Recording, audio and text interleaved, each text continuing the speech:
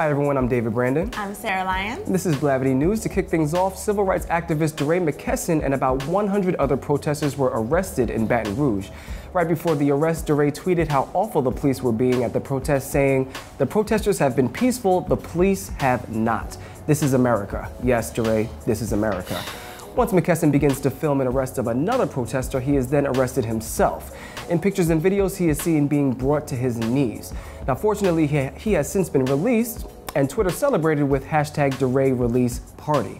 Dear DeRay McKesson, we appreciate you, we're grateful for you, and thank you for all the work that you're doing in the community. Yes, this also begs the question, what else can we do? Yeah. I say check out Campaign Zero because they are dedicated to ending police violence through changing legislation. They've added a new interactive graphic on their site for visualizing these changes. It basically shows which states have proposed or already enacted legislation relevant to policies focusing on ending police violence. It also gives you information on how to contact your local representative, see what they've voted on in the past. Are these men and women that you want to stay in office, especially with elections coming up? So just stay updated with what's happening and what's being passed in your state. Check out joincampaignzero.org for more information. In lighter news, later this month, you'll be able to watch the political conventions right inside your Twitter feed. Twitter has been increasingly emphasizing the idea of live programming as it tries to differentiate itself from other social networks and boost its struggling stock price. Now, I like this idea and everything, but it seems more like something I'd see on Facebook, right? Facebook Live? Facebook Live? Like, isn't this Facebook Live? I don't know. Good luck, Twitter. Get your stock up.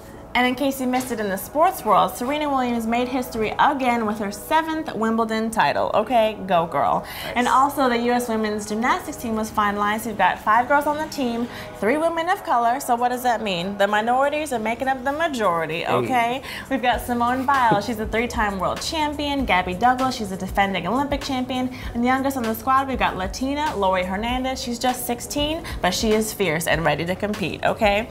And to round out the team, we have Allie Raceman and Madison Kosian. Good luck, girls. They're definitely poised to win it all. Awesome. That's all we got today. I'm David Brandon. And I'm Sarah Lyons. Check out Blavity.com for more news.